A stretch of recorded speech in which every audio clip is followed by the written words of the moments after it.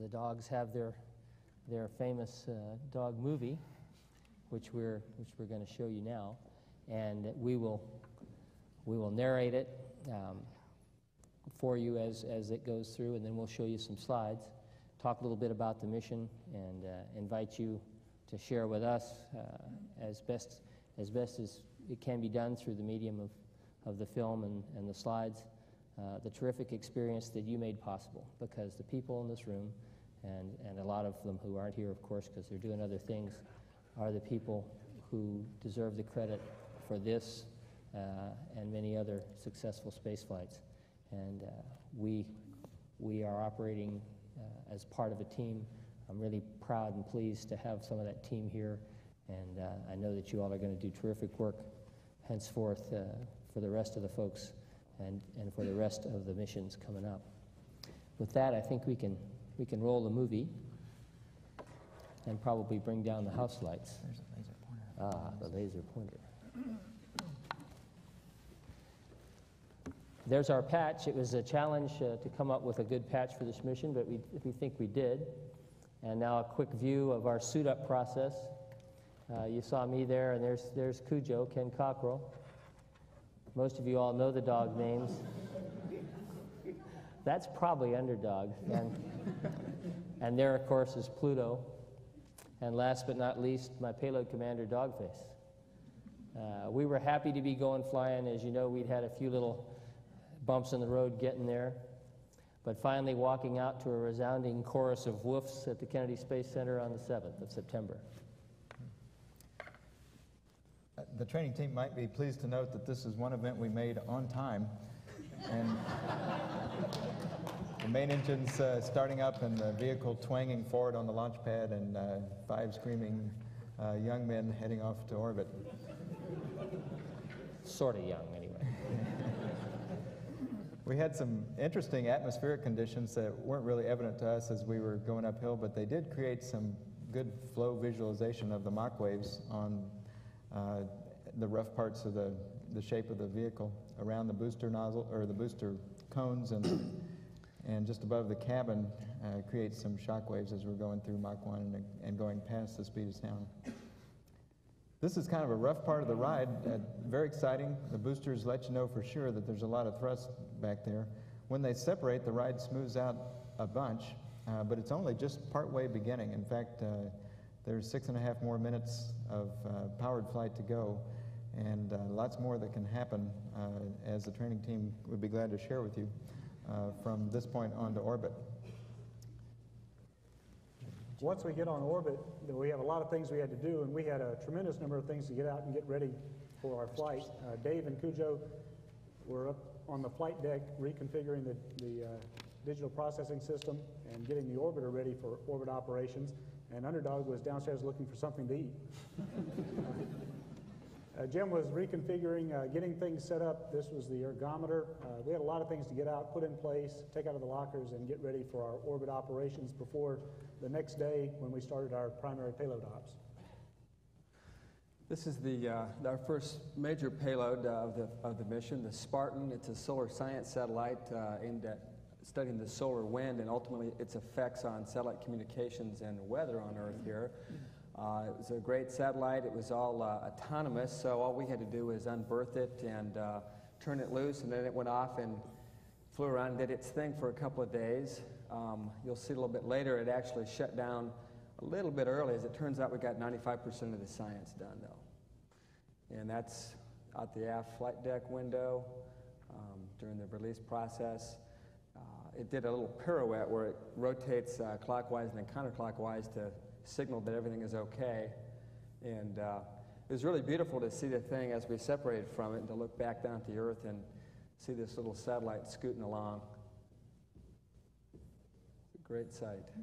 I might mention that thanks to excellent training, among other things, Underdog did a perfect job of deploying the Spartan. We had a lot of secondary experiments that we did while the Spartan was out. One of them was the commercial generic bioprocessing apparatus. It's a large tube filled with a bunch of small test tubes that have different experiments in them. You turn the crank to activate each tube, and then later we turn the crank to fix the things that had done their thing in 0G. Then they're all brought back to evaluate the effects of zero-G on all these different experiments. This is a mass measurement device that uses a linear acceleration that at times to figure out how much something weighs on orbit. It's kind of like getting a miniature cat shot, so a couple of Navy guys here reliving old times. Here's one of our more interesting experiments. The training team remembers vividly me going around seeking victims for this while we were practicing prior to flight. But it actually is a way to test blood on orbit or any place in a field situation with this portable clinical blood analyzer, nifty little gadget. In the training for it was actually kind of tricky because there's a lot more to taking blood than one realizes, and we were able to do it pretty well on orbit, although some pain was inflicted.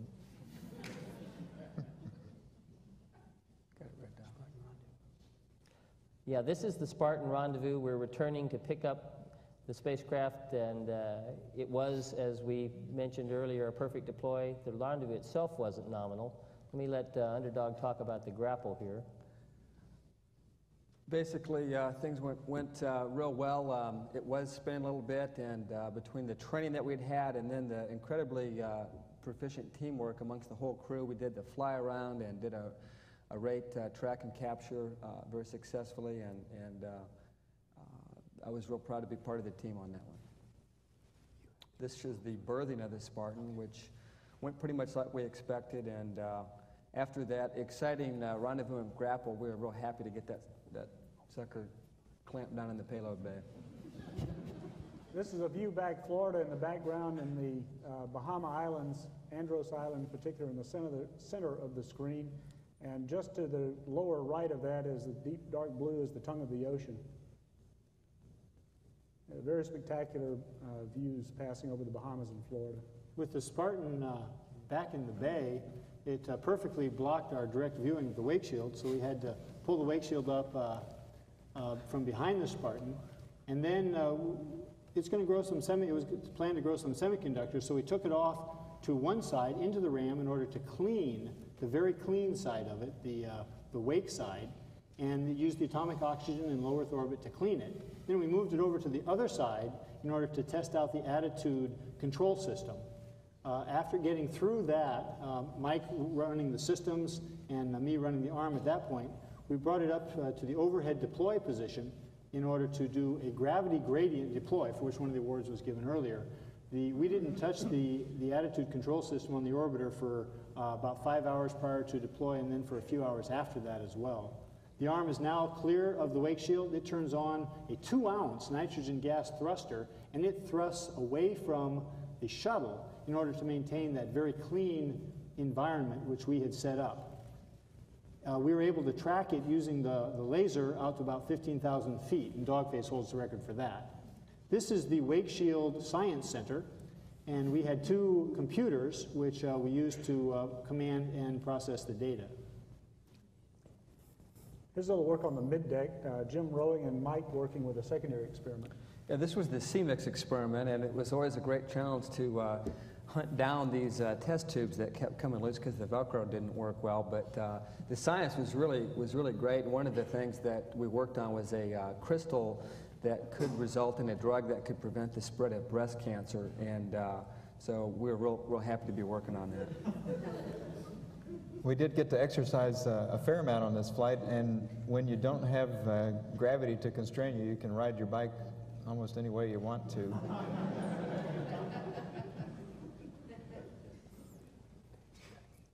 Dave is studying a little bit on the mid-deck there, and as we're going to pan around and take a quick look at part of the orbiter wide web, this is the mid-deck implementation.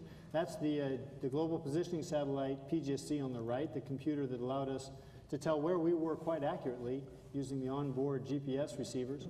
To the left is the Goddard PGSC, which allowed us to command the Goddard payloads. Now it's time to bring back Wake Shield, more realistically to go and get it. This is the view out of the commander's window, the overhead window, window 9. You can see the gun sight appearance of the COAS there, and the Wake Shield itself out in the ether. we could always see it, even though we were 30 miles away at times. It shone like a bright star. It was very, very visible. And because the Spartan rendezvous had been a bit challenging in some parts, particularly the prox ops, were very confident and comfortable, again, due to a lot of good training and simulation and the fact that the flight control team had worked very closely with us setting this up. So the rendezvous and the prox ops went very nominally, unlike some of the wake shield science operations. And we got into close proximity. It's really a beautiful satellite. We have a gorgeous view coming up here shortly, I think. Yeah, the sun was eclipsed there by the wake shield and has just come out right before sunset. The free flight of the wake shield was challenging, and we gave awards out for that today, and we're very proud to have that help. It really made a difference in the entire operation of the wake shield from beginning to end. There were challenges at every step of the way, but we're confident with their help that they'll be able to take that information back to the wake shield program and help them get a really good flight on their next flight, Wake Shield 3. We did grapple the wake shield. We did another day's worth of experimentation with it, looking at the charging of the wake shield in order to help assess the impact of charging of spacecraft in that environment. Well, of course, while you're on orbit, you have to eat, and we're provided with this galley arrangement here that lets you rehydrate dehydrated food and also warm it up if it needs warming up. And here I am. I must be fixing some food for Underdog. And Pluto was eating in bed again.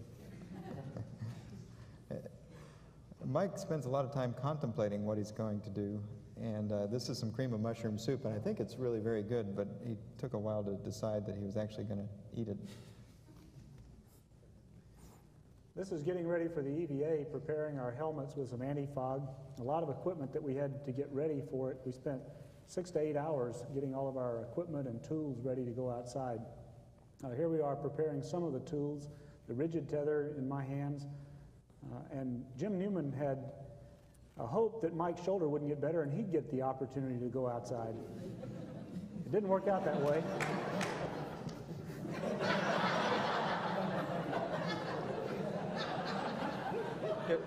If there was any chance of him doing it, he just lost it when we shoved him under there because we banged him right into the airlock.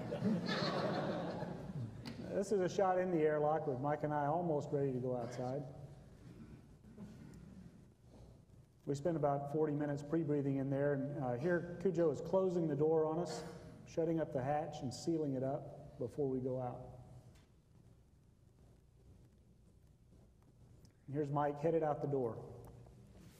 Now, we didn't know it, but it even had an automatic closing thermal cover.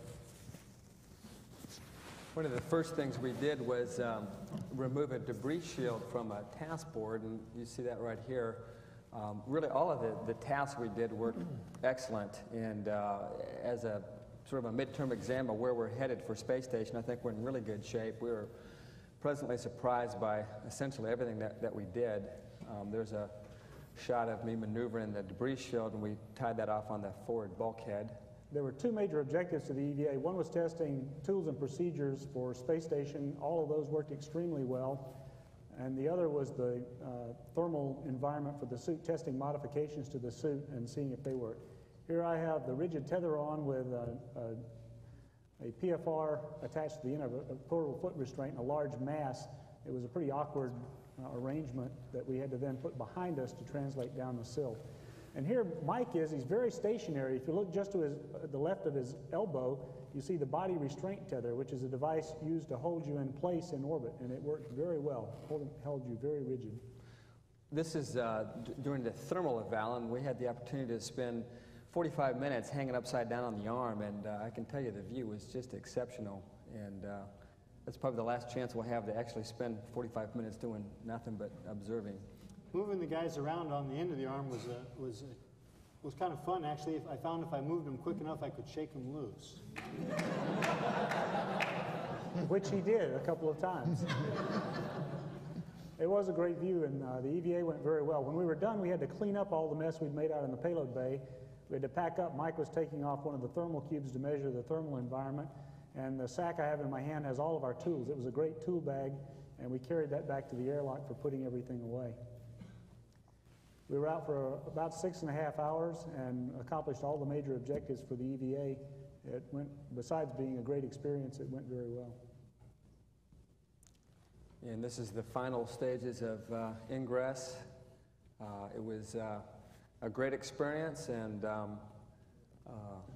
think we're in good shape to do the station. This is back in the airlock and buttoning things up to come home. We had to put everything away after we got back inside, clean up the suits, and for the possibility of having to reuse them again. We weren't so lucky.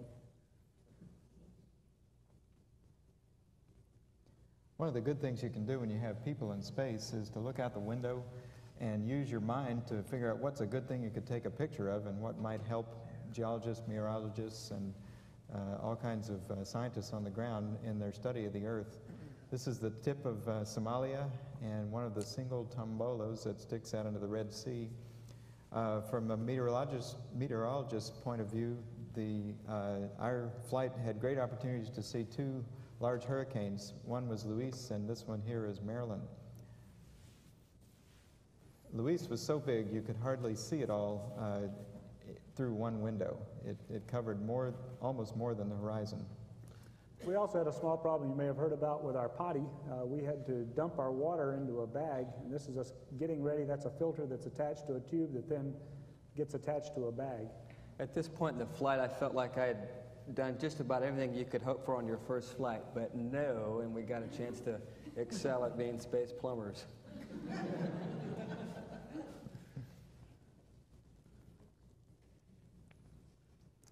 Underdog found out why plumbers make so much money. The cabin stow was getting ready to come home. We're pulling all the bags out of the airlock and trying to find places for them. So we're stuffing them into the sleep bunks and arranging them to try to get ahead of the timeline. The deorbit prep timeline is fairly tight, so the day before we pulled all the bags out and actually buttoned up the airlock. And here's a gorgeous shot. Fortunately, we had some great photographers on board. Both Cujo and Dogface are exceptionally good photographers. They captured some great scenes, and this one sort of was a nostalgic one for us because we're getting ready to come home. A great experience at an end. We had tried hard to milk the program for another day, but we just couldn't do it. And here's the entry. This obviously is late in the entry. Ken had a great view of Houston as we came over it. By now, we're in the range of the long-range optics from the Cape. And this is approaching the hack turn. In fact, it's probably on the hack now.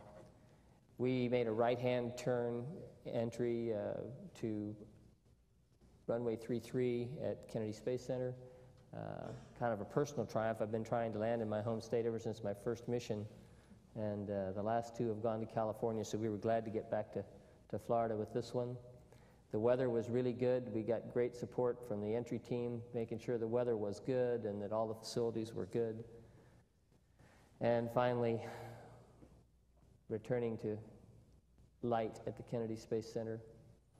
Really, really enjoyed the whole flight, and the culmination of it here to land on Florida soil was really nice. There not being any place to land here in Texas. Chute came out. We hardly had to use the brakes because the chute worked really well. We had a little tailwind, so we rolled quite a ways, but we knew we were going to stop, so we took it easy on the brakes. And rolled down pretty close to where the convoy was and stopped.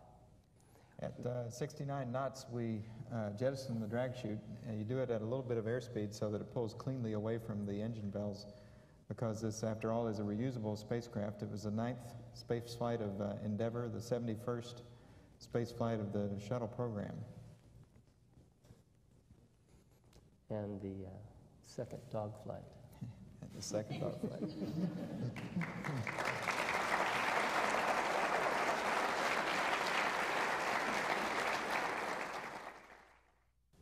Everything about this patch was a challenge, including getting it produced, and it's still a challenge for some people to figure out which way is up on it. It's supposed to be oriented so that the shuttle is going straight up, but it almost never gets projected that way. The two constellations that you see there are Canis Major and Canis Minor.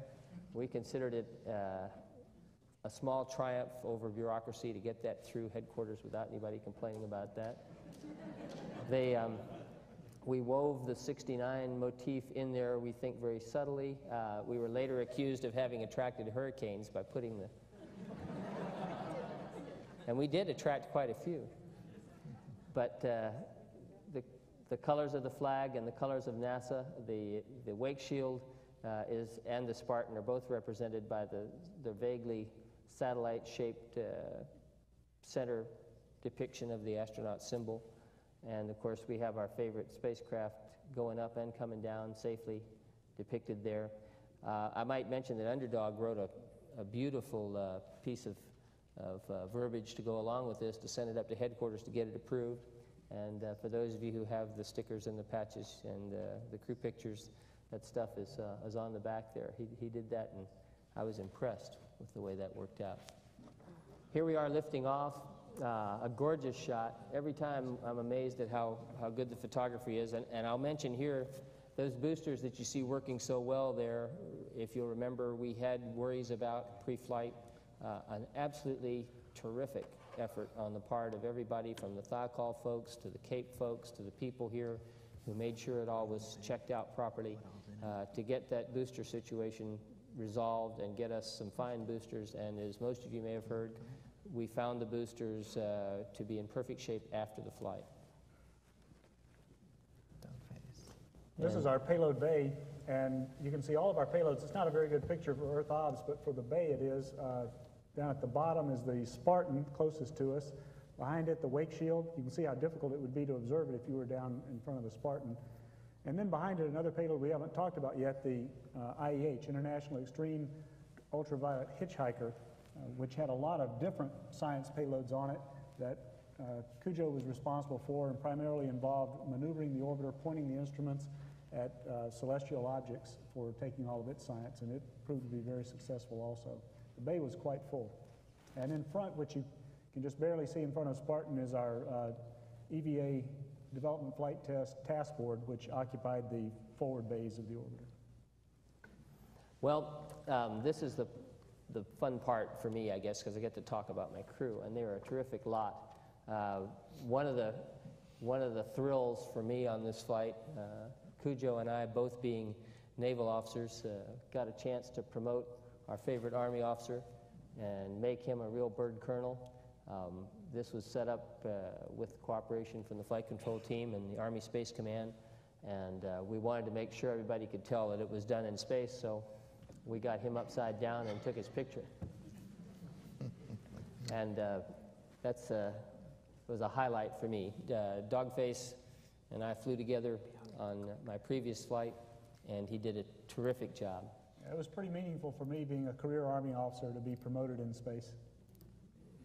You can see his university, he managed to sneak Auburn posters into every single picture that he's in. If you look carefully in the back, you can see the Auburn poster. Cujo's taken over control of the things. Underdog, our rookie, he reluctantly acknowledged that he was a rookie towards the end of the flight, just after we gave him the contingency wastewater IFM. He said, okay, fine, I'm a rookie, now I get out of this.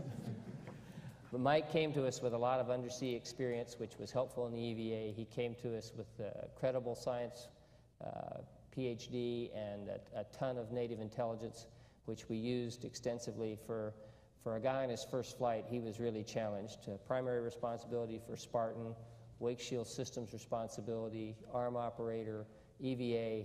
It was a wonderful opportunity for him. He rose to every challenge. He's going to now go do terrific things, I think, in the space station era, and he's a close personal friend of mine before the flight, and the friendship was cemented during it, and just really proud to have had Underdog along, and he learned a lot, and in the process, I think he did manage to hit all the corners of every square that could be filled as a rookie, and he did them all just perfect. Cujo, who used to call himself Taco, and his mother called him Ken, but I don't think anybody's called him since, was a joy to fly with, the perfect PLT. He covered all my mistakes up as well as anybody could, and flew really well when I tried to give him opportunities to fly, because I knew he would fly beautifully, and he did. He did his share and more of the science. He helped pull the team together at at every turn. He managed the most complex photo TV setup that I've ever seen in a space flight, and he did that all with incredible skill and aplomb, and told some of the worst jokes that I've ever heard in my entire life. He's not going to let me talk about it anymore at that point. Pluto, our science officer, manager, owner, operator of the Orbiter Wide Web. We had probably the world's largest collection in orbit anyway of small computers. He made them all sing. He was also the MS-2 consummate flight engineer, did a terrific job on the wake shield deploy and managed the wake shield science and did the best that anybody could do to make sure that that went smoothly. He wasn't able to make it go smoothly, but he was, with the help of a great team on the ground, able to salvage a lot of it and I think carry on a good concept into the future. I can't think of enough things to say about Pluto. We named him that. It was really a compliment because his orbit was so far out that none of us could even begin to keep up with him.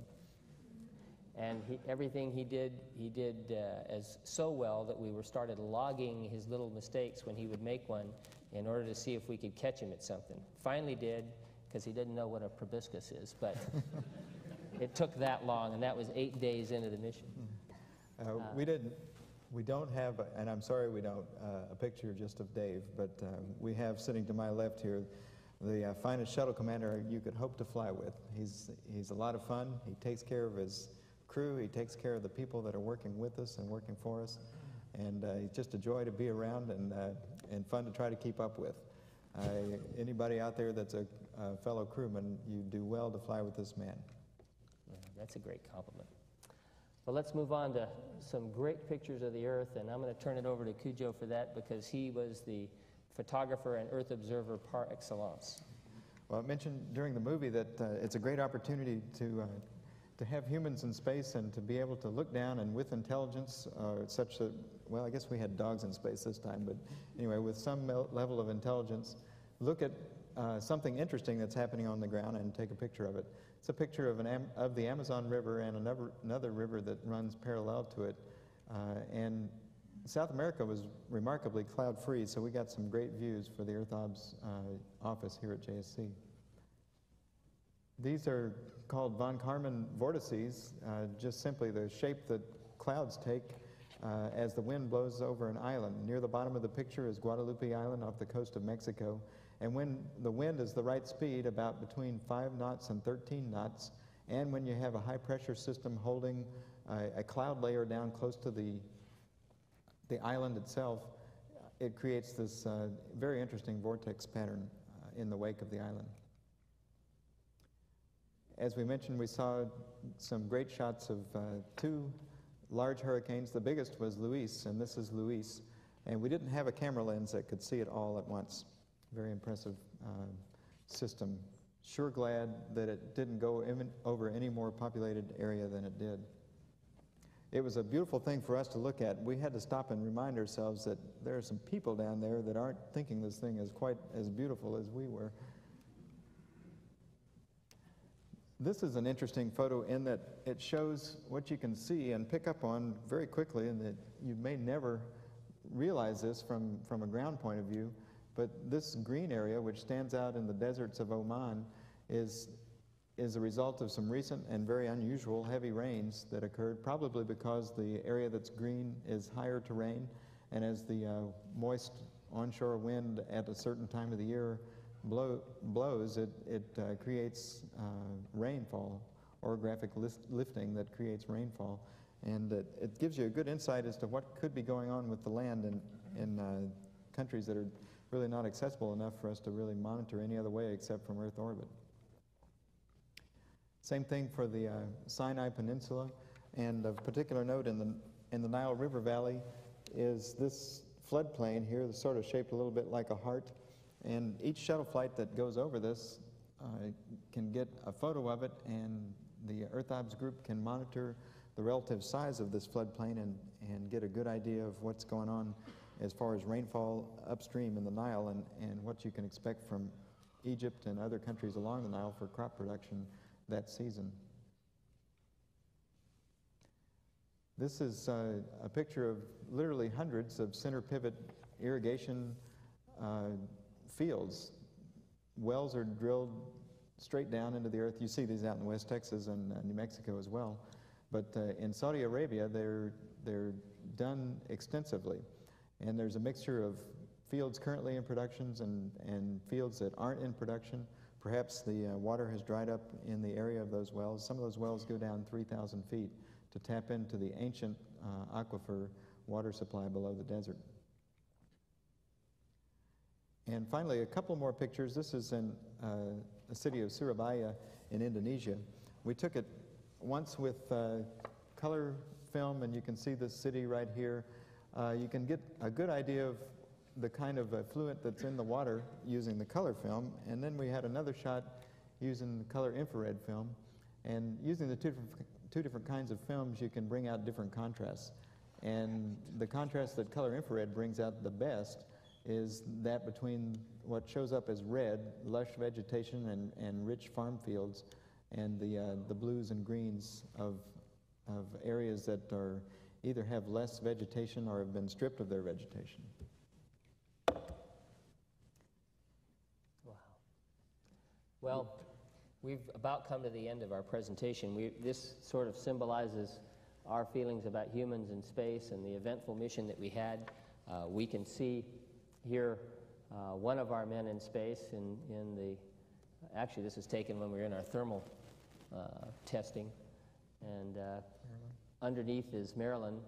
We can tell that because we can see most of it. If it was Luis, we'd not be able to see anything but the hurricane. And another gorgeous shot, which we view with nostalgia for having had a wonderful time on orbit. And we wish that we could take every one of you with us up there. You are there in our hearts, and we thank you for having made it possible for us to have done this. There's home plate in terms of landing, gorgeous view of Florida, which we took just before the end of the mission. We were checking our own weather the day before, actually. And finally, during the entry, out the overhead window, using my kneeboard mirror, Mike and I could see the plasma trail behind us. In addition to the orange glow that envelops the orbiter, the plasma trail stretches hundreds and thousands, actually thousands of miles behind us, as anyone would know who got up that morning and watched us streak across the northern Houston sky. We found it particularly wonderful to be passing over Houston in the pre-dawn darkness. I haven't done that since my first flight. That time we went south, this time we went north, and Cujo had the good view out his window of looking down at Houston, and could see that we were crossing home, and people that we've talked to subsequently talked to us, and it was kind of neat that they had gone out and looked at this and had gotten back inside just in time to see us land on TV at the Cape. It gives you some appreciation for how quickly the orbiter crosses the Earth and how much energy is being harnessed by man's technological capability for our use, pleasure, and mankind's benefit. Again, humans can do some pretty terrific things when they set their mind to it as teams.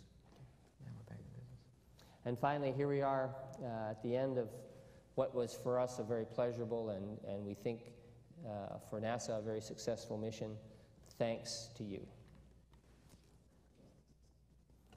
This represents for us the fact that every shuttle mission is only a part of the big picture. Here's the moon. The moon, Mars, the outer planets, and the stars are where we believe we ought to be going. We took another small step in that direction with this flight, and each subsequent flight will be playing its role and making its contribution, as you will, to that eventual goal. And thanks again for being here, for all you did, for listening to us, and for all you will do from the dogs.